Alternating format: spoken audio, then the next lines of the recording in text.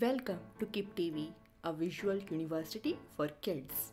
Today I'll be reading out the book Margaret and the Moon, How Margaret Hamilton Saved the First Lunar Landing by Dean Robbins, illustrated by Lucy Knisley. It's a true story from one of the women of NASA.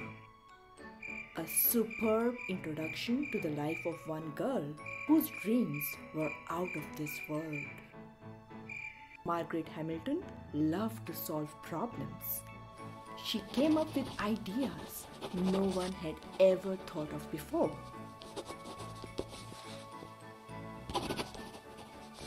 Why were there only daddy long legs? Margaret had a solution. She would call some of them mommy long legs too. Why didn't girls play baseball?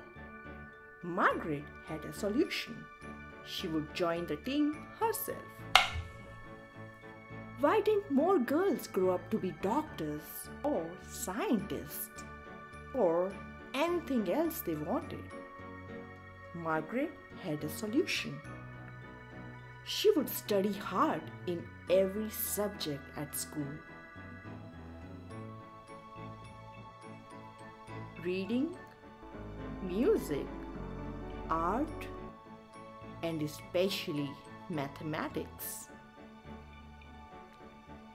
She learned as much as she could about addition and subtraction, multiplication, and division. Margaret's father was a poet and philosopher who talked to her about the universe. She asked about how the planets moved, when the galaxies formed, why the stars shone.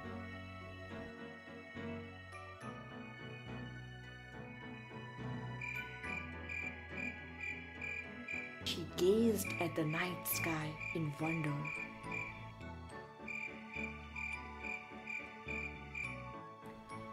How many miles to the moon? 238,855.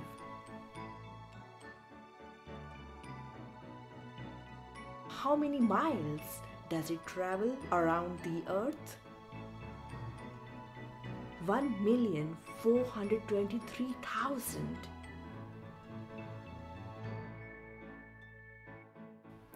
How fast does it go?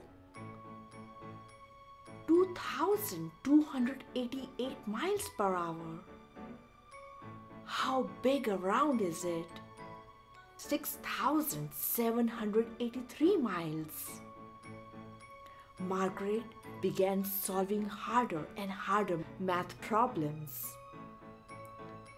It was fun working her way through the steps. She liked moving around x's and y's in algebra. She liked measuring circles and triangles in geometry. She liked studying curves in calculus. And then she discovered computers.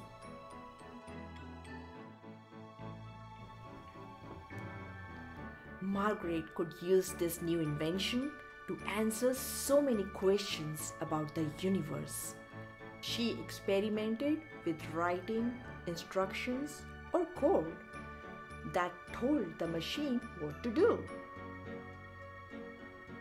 The code was called software, and Margaret called herself a software engineer. She started with something simple, asking the computer to add and subtract, multiply and divide.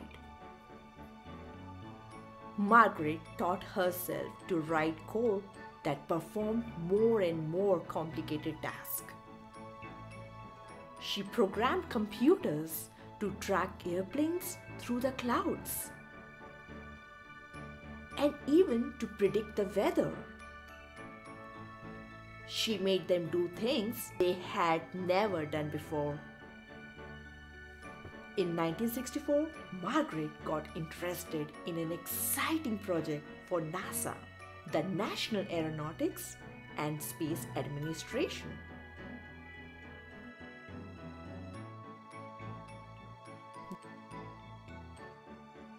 Their scientists were working on the hardest problem humans ever tried to solve: flying people to the moon. Could Margaret use computers to get the astronauts 238,855 miles there and 238,855 miles back? She convinced NASA's leaders to let her try. Margaret thought of everything that could happen on a trip to the moon. Would the spacecraft go off course? Would it lose power? Would an astronaut make a mistake?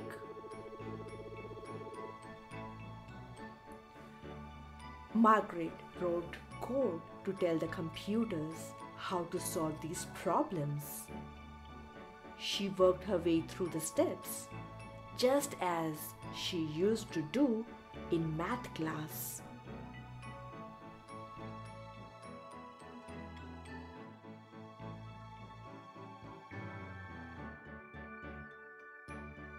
Soon, Margaret became director of software programming for NASA's Project Apollo, leading dozens of scientists. She helped Apollo 8 orbit the moon 10 times. She helped Apollo 9 connect 2 ships in space. She helped Apollo 10 get within 9 miles of the moon's surface. And here the astronaut is saying, "Hello there."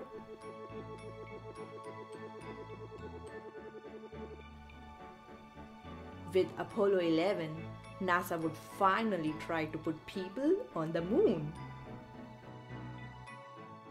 Had Margaret thought of everything that could go wrong with a lunar landing? She checked her code again to make sure. The astronauts were depending on her. Margaret scored 9,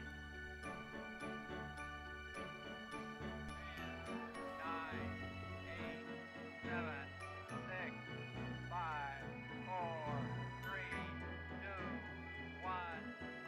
Liftoff. Apollo 11 rose with a blast of smoke and fire. Margaret followed along from a control room, and the whole world watched on television.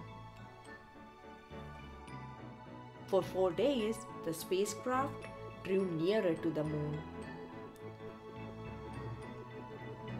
The lunar module, named the Eagle, split off to make the landing. Yippee! But with minutes left to go, an astronaut entered a command and the master alarm buzzed.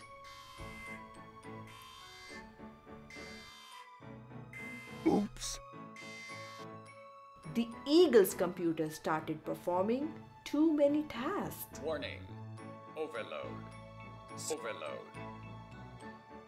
Yikes! Overload! Overload! Overload! Overload! Overload! The control room panicked. The moon landing was in danger.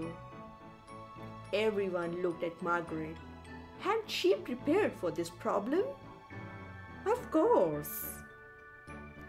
Margaret's code made the computer ignore the extra task and focus on the landing.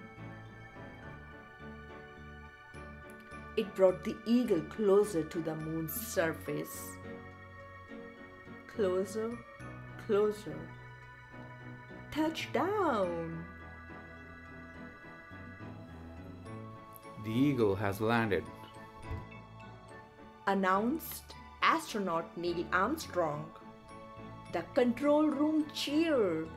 Margaret was a hero.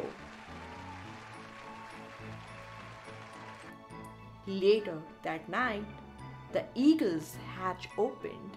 Margaret held her breath. Armstrong took the first step on the moon. The whole world celebrated in front of their televisions. Margaret walked outside smiling.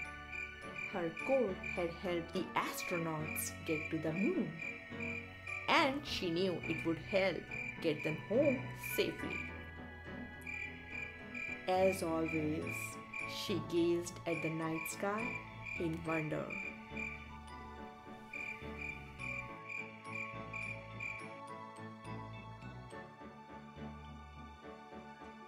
Thanks for tuning in to KIP TV today.